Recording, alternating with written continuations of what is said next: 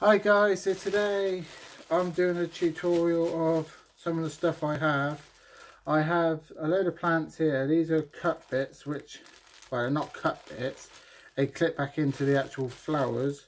I've got some in my main tank at the moment, but I've kept them all short so the fish got loads more room to hide in and swim around. But if I want them to extend them, I just clip them on and they go on. There's quite a lot in there. I might actually put one or two of them in for my baby fish, which I'll show you shortly. This is Gold Healthy Home for all tanks, bowls and orbs, tap safe liquid. I bought that from the range, £2.50 I think, or something like that. I highly recommend that from the range. I bought this from B&M, Aqua Goldfish Flakes fish food. I bought that, a great big tub, which they love it. I bought Tetra Min Flakes, complete food for all tropical fish. I bought that from Wilkinson's. I use that, I crunch it up and put it in for my couple of baby fish I've got.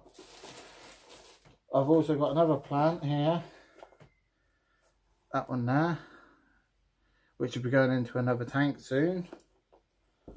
I've got a filter from All Pond Solutions. I can't get it out of the box, but it does connect up onto a few bits and pieces, but that's the filter.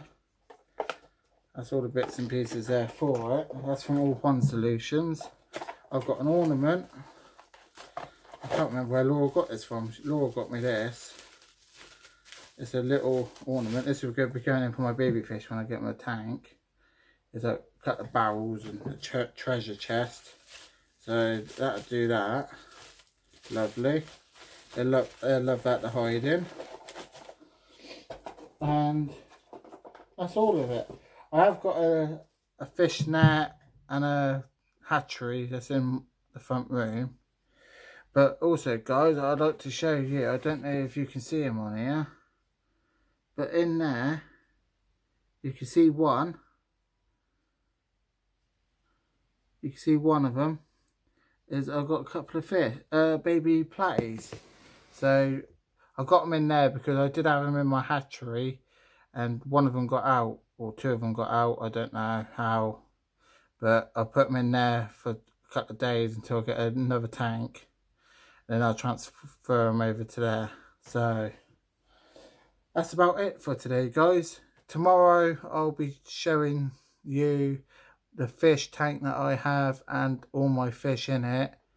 So stay tuned for further videos. Thank you, guys.